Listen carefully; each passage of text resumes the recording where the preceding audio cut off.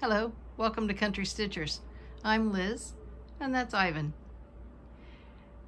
We're about to take a quick walk through my craft room. I want to show you where things are in progress right now, and we will revisit this when I have the rest of the room appointed, window treatments, skirting, things like that. But for right now, I've got a lot done, and Barb and Deb have been asking me to share it. So we're just entering the craft room from the hallway. So I'm going to turn to my left. We have a stairway that goes upstairs, and this is the wall that I chose to put my floss rack on. If you are looking for information on that floss rack, it's something that I designed and my husband put together, and that can be found on our video number 98. I found these two tall, narrow cupboards with the baskets. You had to purchase them separately, but I like them, and that's Ivan's little play basket down there. And I have fabric and some finishing fabric that I use on those tall, narrow shelves. I started to mention I found those in Lakeside Collections. They have a website. You can find all kinds of interesting things there. I also found this cabinet at the same place. And these are both in the same color as my shelving that you'll see a little bit later. So I have my fabric divided by count on the shelves here so that I can easily find it if I'm looking for it. I have my little dry erase board on the side. And then this is the mason jar flower holder that Deb got me. Notice there's water but no flowers. The ones I had in there are no longer pretty to look at. I have baskets in the top. They hold floss that needs to be loaded when they are put back onto the floss rack. And Barb helped me put all my floss away when she was here a couple weeks ago. That was really sweet. There's a pattern hanging there I'm about ready to grab the floss and fabric for that I want to start. It's a drawn thread pattern I found the other day at Stitches Unlimited when I was working. I found that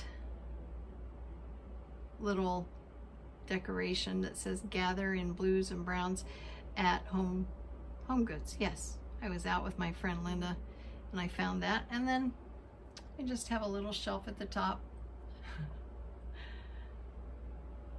And that wall is the stairwell. I'm going to back up, just give you a little bit broader look at that. And then I have a few samplers hanging there on the wall as you go up. Those are the first samplers I think I did, 3 of them. Next to that I have an old filing cabinet. The top lifts up and slides down the back, and that's where my patterns are.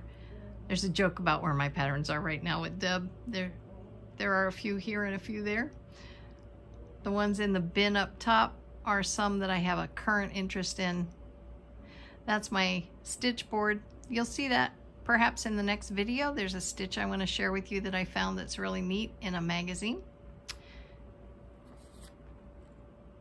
The floss rack, by the way, if you were interested in details on that, those details are on video number 98.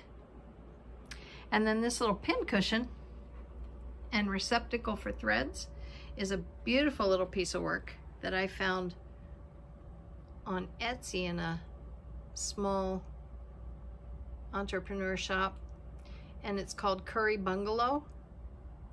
She does beautiful work. You can also buy kits to make it yourself if you're that crafty. This little stand here I just reappropriated. It's actually like a plant stand, only I turned it upside down to hold some of my different rolls of things and my yardsticks, just to keep them out of the way until I decide where they're going to go. And there's a few things that'll go on the wall that are still in there. Down under the patterns I have my bead kits. I have a bin of different Mill Hill kits. And then I have in that bottom basket are my frames, scroll rods, Q-snaps, lap stands, things of that nature. I have a little bin that was on a bookshelf. This is just temporary till I decide where it's going to live. And in there are my Just Nan mice and humbug patterns, things of that nature. This basket I found at Home Goods a long time ago when Deb and I were shopping. And that is just holding scraps of fabrics, things that I might use for ornaments and whatnot. I just toss them in there. And then those two baskets hold odds and ends. The bottom one is holding what Deb and I refer to sometimes as my archived projects, the ones I'm not currently working on, that I don't even consider something that's in progress, but something that I've just set aside for a while. In the middle basket there is also some more patterns. Again, a joke. Give you a quick look at the sampler. Get to an angle where you can see it. This is by Nancy Rossi. And I really enjoyed doing it. It was done on Salem cloth, which is a really soft Aida.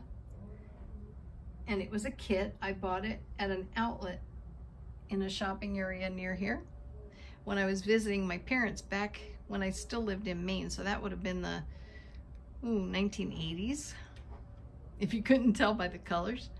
And then the one above it here is also a Nancy Rossi pattern. She had about 5 of these sampler patterns that were really pretty. And I have them all, but I've only stitched 3.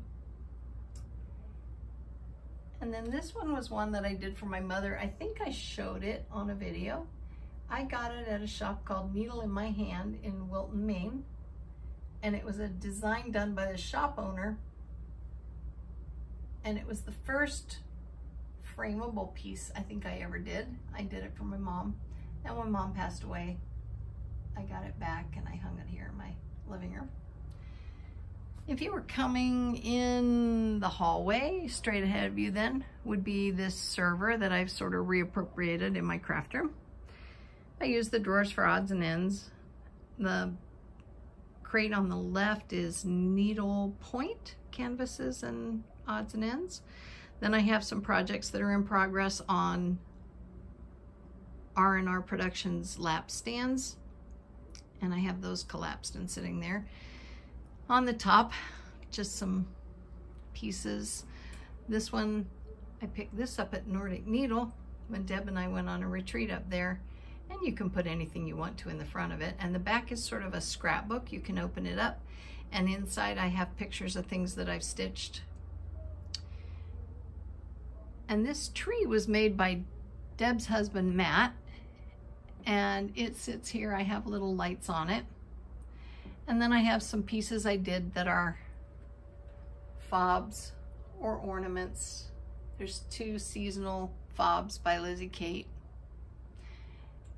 And then an ornament for the Halloween season, fall. That was by Hands On Design. We did that in a Jamboree class. This was from a Just Cross Stitch magazine. It's a Quaker Mouse pattern that I did. These were Seika and Company watercolors.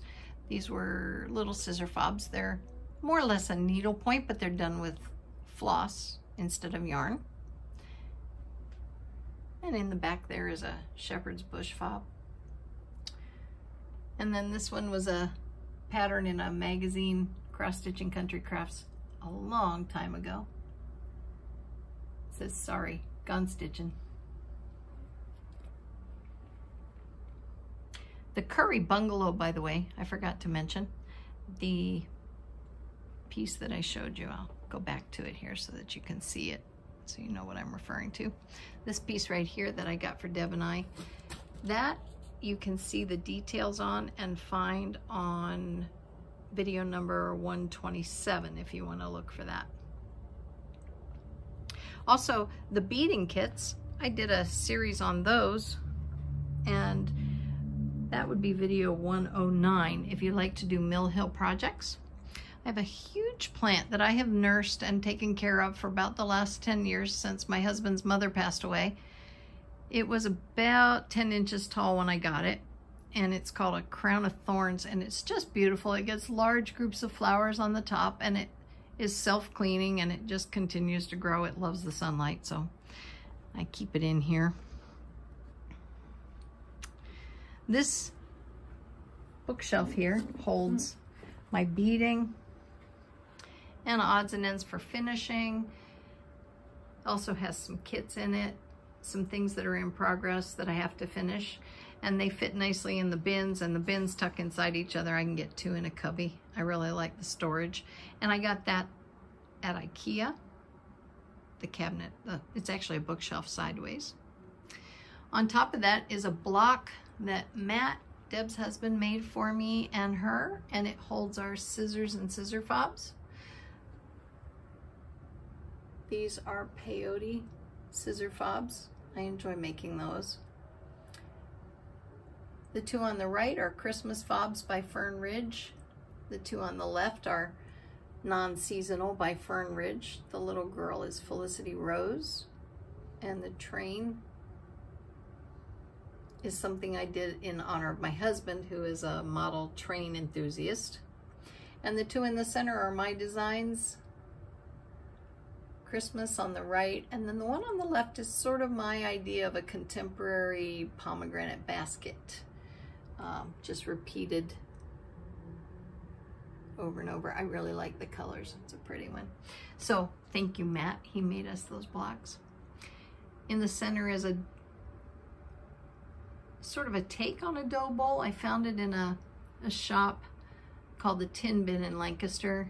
And I really don't even know the material it's made out of, but it was perfect for these pillows, and I have it filled with some of my fall pillows, and then 2 just sort of general. One is a happy fun day, I think it says, and the other one was a freebie pattern I did at a lock-in. The other 4 pillows in the front all came from Just Cross Stitch magazine patterns, whether it was Halloween or their limited edition fall, when they put out their Halloween ornaments. If you enjoy peyote or want to find out more about it, I have an instructional peyote video number 51. And then we have another video where we have several finishes shown, and that's video number 91.5. This tree here, on top of a sort of a double function filing cabinet with a drawer on top. I know it doesn't go with the furniture, but it's sort of eclectic, and it serves its purpose until I find a different place to put the things that are in it. But this tree was made by Matt after the first one he made us, and I've decided this is my strawberry tree. So I have many of my strawberries. This was a kit by, I think it's I'm going to draw a blank on this. It was a kit given to me in a swap, and I did it, stitched it, and finished it myself. I had a good time with that. This is a Blackbird design pattern that was in a Just Cross Stitch magazine. This one was from a class we took with Hands on Design and Beth Seal. And this was a class we took with Nikki's Creation, this one that's done on the checkered fabric there. This was a class with Beth Twist, and that was heartstring samplery, and it was fun. It also has an Ort tin that went with it that's in my curio cabinet, and that strawberry in the back there is gorgeous. It's an embroidered strawberry. Excuse me while I make my way around here. And that was given to us by a friend of ours. Deb has one too, named Sheila. And Sheila, we met her and went to a jamboree with her quite some time ago. She became part of our posse. We've only posseed one more time since then, but we really appreciate those strawberries. Then I just have a couple of magazine bins, and then this little bin to the left there, I have some kitted patterns in. This curio cabinet, I did a video and showed its contents not long ago. There's the tin I mentioned that was part of that strawberry class with Beth Twist. And you'll recognize a lot of the things that are in here, but if if you want to see the contents of the curio cabinet. There is another video on that. I won't take up a lot of time there. This particular piece of furniture is the same as the one we just looked at. It's an IKEA bookshelf. And in there I have a couple of bins. This particular bin, these two here are drawers, and I really like that. I have like my thread organization, things that like floss rings and things that you want to sort your floss with in here. And then I have varying things in the other ones, just depending on what I store in them. And I am in the process right now of finding a particular way to keep all my tools, because you'll see I have this bin that we got at Hobby Lobby. Deb and I, she found it and did this exquisite finish on a hands-on design piece called Stitch Every Day. And so I ordered the bin, but I haven't put anything in the top of mine. I just have some things sitting on it. It's a glass top and it lifts up. It's very, very nicely made. I have not changed the color of mine. She did refinish hers. So I have that I can put some tools and things in, and then these drawer sets that I just showed you. And then you'll see another set of drawers that I put together when I was putting the craft room, appointing the craft room. And eventually I'll decide where I want my different tools. This is a box. It's a needlework organizer box by Patoki. And if you want to see more about Patoki, and in a minute I'll show you a stand. It's a beautiful nesting box. Has different boxes of different sizes. So again, like I said, I have a lot of ways I can store my tools. And I just have not decided where I want to put what tools and where I want things to be permanently. Let me just, now that I've mentioned Patoki to you, there is a video that we did about the stands, video 104. This piece right here, I'm sorry, has my dad and my uncle on it, they're brothers, is going to hang here between the big entertainment center and the window once I finally get my window treatments done. So let me turn here just a second. I have a chair for company to stitch with. I have two of these cricket chairs, as I refer to them. One's in the bedroom and I bring it out if I have company and we want more than one extra chair. But this is my stitching spot, my recliner. Ivan just now got off of it, so that was nice of him. I keep my craft bag. Deb and I got those off of Hirschner's. She had ordered it. I had seen it. She came over with it. I ordered it that very day. It's wonderful. And then my stitching table. This is the other stand I mentioned by Patoki. It's an M3 is the design of it. I really enjoy this. I use this pretty much exclusively for my silk gauze stitching, because that's what I usually use these embroidery hoops to do. Whether they're Hardwick hoops or other styles, it doesn't matter. It's a narrow hoop is what it holds. It does not hold a normal Q-snap, so you have to use it just with embroidery hoops. And that piece, by the way, is by Erica Michaels, and I've gotten a lot more progress. You'll hear about that in our next video. I'm looking forward to finishing that, and that is going to be a strawberry, and that'll hang right over there on my strawberry tree when I'm done. I love fall and candy corns and pumpkins, so that's my treat for when I'm stitching. I just did pick up the Just Cross Stitch Ornament magazine last week when I was at the shop working with Pat, so I'm looking forward to going through it. I have been so busy. Ivan has not felt well this week, and we had to take him into the vets unexpectedly, and so I just have not been sitting down here for much time to get a chance to review that magazine yet. So I'm going to swing around here and show you what I referred to as the entertainment stand. Let me back up so I can get the whole thing in here. Ivan, can you stand, please? Okay, here we go. You're going to get to see Ivan here probably in a second. Trying to get far enough away in the craft room to show you. There we go.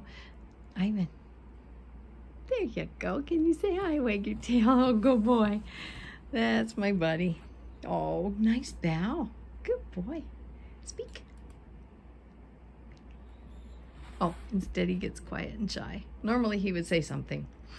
So, this entertainment center is by IKEA. It took up pretty much the one entire wall in my old craft room, which was now our TV room. And I have it decorated as well as using it for storage. I'll get a little closer and show you each individual area in a second, but I've decorated the top of it. I had fun with that. That was actually one of the first things I did. And then I've slowly worked my way through and decided what I want to keep on here. Up top, I just have some odds and ends, some beads, a crate with some things that I can still put out if I unpack it and get them out. Those stockings are two things that I'm kind of pleased with finishing myself. I did them just like they were on the magazine with beaded hangers. And they're from Blackbird's stocking series. There's 12 leaflets in the series. These are from the spring. I'm not exactly sure right off the top of my head which month. A little figurine. That's like a typesetting drawer up there that I have, and I'm gonna put some little odds and ends in it. Right now the little clock that's up there was my father's. He was a clock enthusiast. He used to work for Hamilton here in Lancaster when he was in his late teens before he went into the military. Then I picked up that little globe at Hobby Lobby, and I have my little basket with my favorite teddy bears. That little teddy bear on the right with the red sweater is Oliver. Oliver is very special. He came from England. He came from a stitcher named Edna, and she met me through a magazine. In the back was a discussion about popcorn patterns, which is a teddy bear pattern. Deb mentioned it not too long ago in one of our videos. She stitched one of my popcorn patterns, and they were very popular in the overseas magazines, and I had seen them in the early 2000s. So I wrote to her asking her, even though I knew the magazine was outdated, if she happened to have any more. And we became pen pals, and we had such a delightful time for about 6 or 7 years, and then we sort of lost touch by mail. And then one of our viewers sent us that project bag that's on the wall. It's also from England. I just think it's special, so I put it up there next to Oliver. I keep some books in there, magazines. These are some of my mice, my Just Nan mice. And if you'd like to do Just Nan mice or you have an interest in them, I have a video showing how I finished my mice. It's video number 14. And I mentioned too that I was doing a little decorating. This is my this is my fall decorating right here.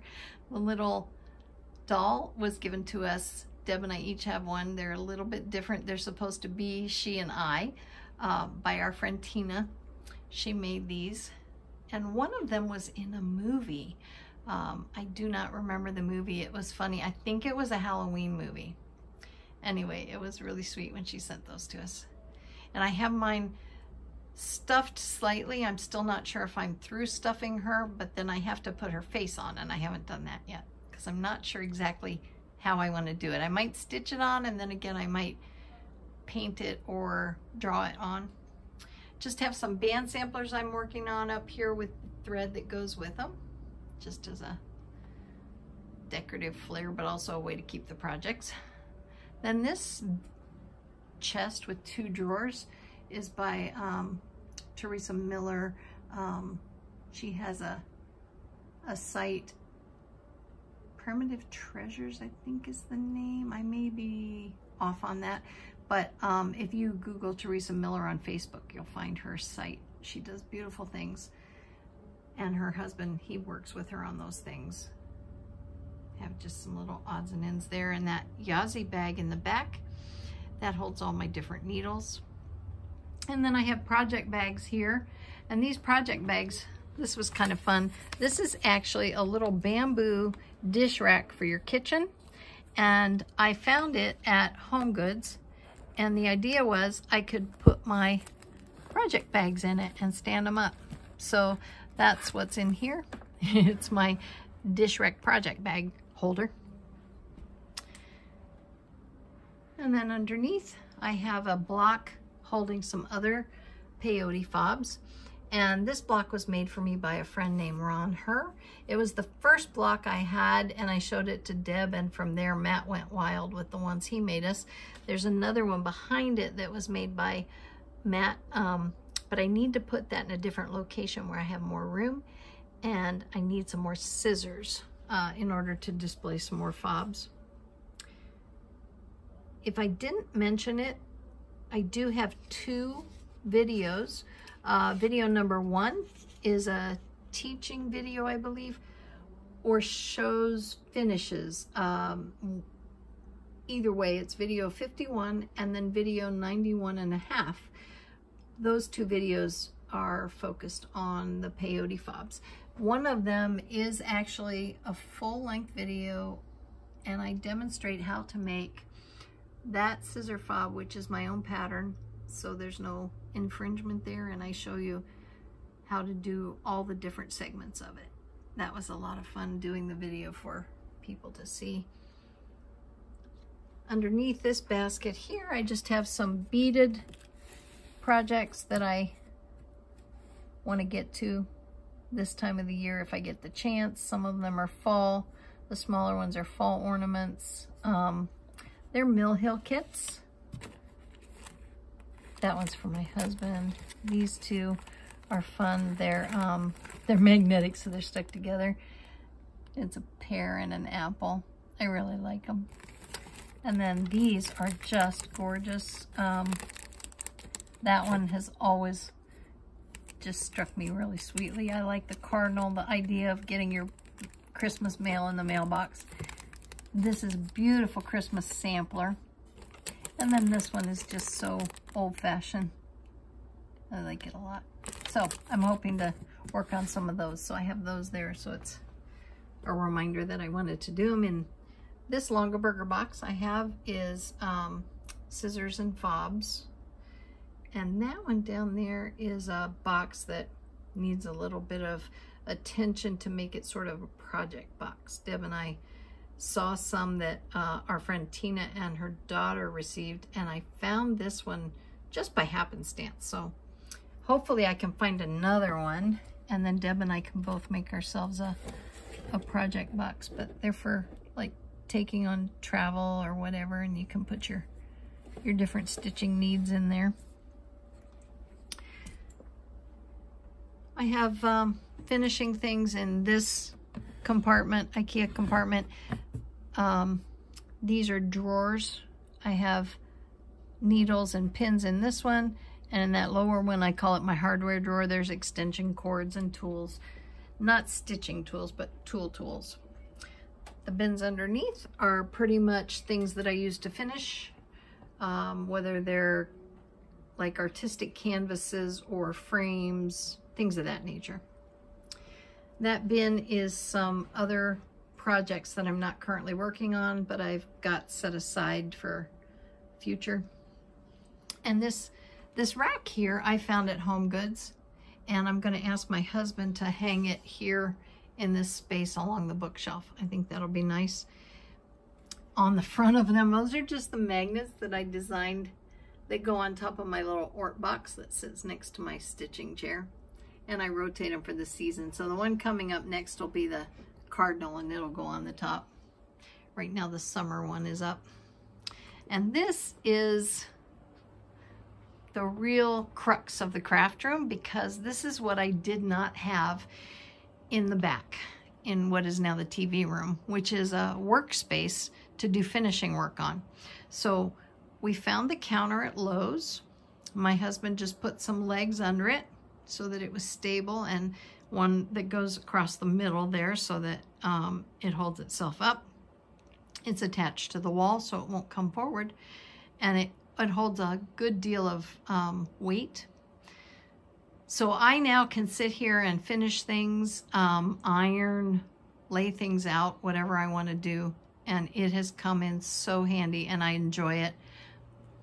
I picked up the little rotating pen and pencil box here, again at Home Goods. It was on sale. Actually, it was marked down, and it happened to be exact color of my bookshelves and things.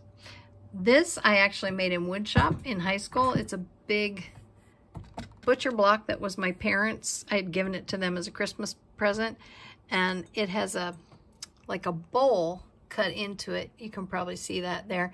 I used a free radial arm saw. That was one of the requirements. We had to use a tool differently, and I used that to cut the bowl out. That was a lot of fun. So I kept that after they were gone. I wanted to use it. So I use that in here for things that I don't want to, that I need a lot of support under, if I'm hammering or something of that nature. And then I keep my beading tools there. You may have seen these two pieces that I finished not long ago. I have hoops and then some Christmas floss rings hanging from that one. In the center is just a metal, round metal disc that attaches to the wall. It's also from IKEA. And on it are some different magnetic canisters that have lids that easily come off. And I keep different things that I use for finishing and beading up there, and some odds and ends. There's the little lobster needlepoint fob that I finished. I keep it there to remind me that I did something, finished something in needlepoint. There's some magnets that are stitching magnets made by Chessie and me. And then some magnets that I picked up out in Arizona when I visited my sister-in-law. And this is a little bin where I have things that I'm in the process of finishing or want to finish soon, and I set them there, and that way they're in front of me and I remember I'm working on them, and it kind of prompts me to make the time to do it. And again, these are finishing ideas and components that I can use. These are used by Jeanette Douglas to finish her pin cushions that she has done beautiful little pin cushion tops for. I have all four, no, let's see, 1, 2, 3. I have 3 of these. I have all 4, that's right. And this is the one that's currently in process for finishing, which is the summer one. I have that stitched and I just need to put it together. And we'd had some questions about that, and I thought I would do that on a short video clip and just show people how I do it so that they see it. And the pin cushion for that is down there. Then I have the winter and the fall to stitch yet of those 2 patterns. These are pieces that go to other things that I'm working on that came with the actual kits. And then some odds and ends. And I find that leaving things in this basket kind of gives me ideas about things I might want to do or use to finish. So I like that. So I just kind of use that as a collection of thoughts, if you will. And then this fleur-de-lis, I found that little hook somewhere and I liked it. And it also has some floss rings hanging on it. Some I made, some were given to us. That one on the top was given to me by a friend, Leela. And then on my shelves, this is my Just Button Company, just another button company, excuse me, collection of the ones that are finished that I have out on display. If you like doing those, and then the stocking itself there hanging goes with the scissor fob. That's a Fern Ridge collection kit, the black and white stocking. I like that too. You might look at video number 42 if you like Just Another Button Company, because we do quite a video about their pieces and the class we took. These are project rolls. They're filled with things I've finished but haven't framed and have not decided exactly how I want to finish it. The one that's closest to us with the flowers and the dark background came from the attic. Sandy and Leela went to summer school twice now. Last year they brought these for us. We had asked them to pick them up, and then Sandy said, I'll let you have that one if you make me some scissor fobs. So I'm working on her scissor fobs. I still am, Sandy. I honestly am. I'm going to bring them to you in October. So right around the corner. She's in Alaska. So we get together and we catch up on all the things we have for each other and what we've been up to lately. The one in the back is one that she actually made for us, Deb and I. And it's really neat and it's a good size, and I've got several pieces in that. This is just a little piece by, I think it's My Big Toe Designs did this piece, and it's This Too Shall Pass, and I used a variegated thread. Sorry about the glare, it's just the way it is this time of day with the lighting.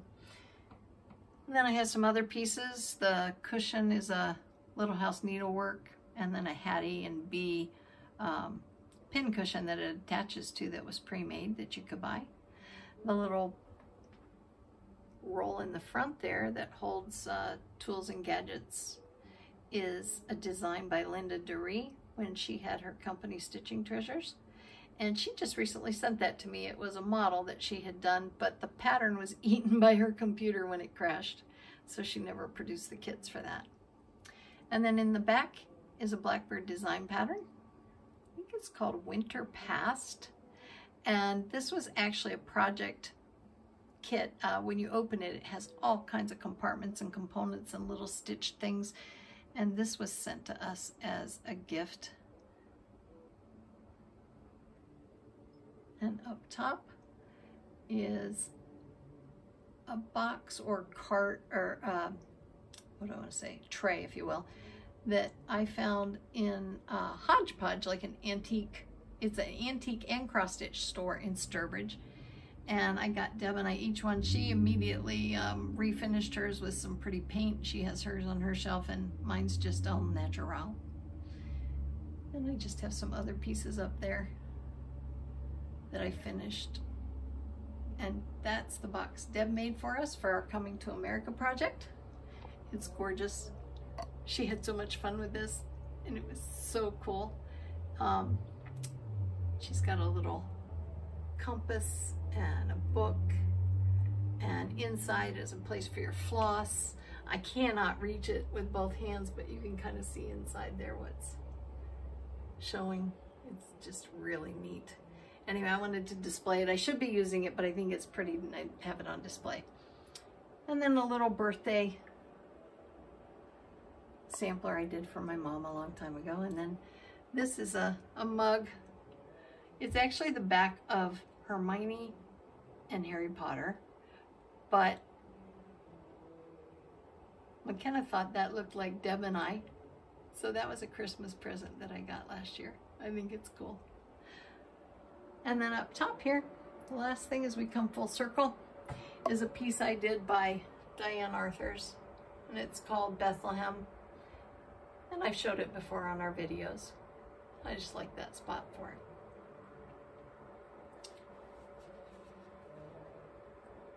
Now Deb's craft room, she has done a tour of hers. I'm going to turn around here and give you the full view again. Her craft room is on video number 120 if you want to see hers. And her husband has methodically built out all of her storage spaces and her cabinets. He does such a beautiful job with his woodworking. And that's all on our videos. And then she has 2 videos you might want to visit. The first one being her fall decor video from last year is video 112. That's an awesome video. And then her second one would be the holiday decor video that was the Christmas one, video 117, and it's beautiful as well. You'll get to see her flair. She's very good at decorating. Oh, I just realized I didn't really give you the shot of the decorations I have above my server. I showed you the tree, but I want to show you this piece here. This goes back to my great grandmother.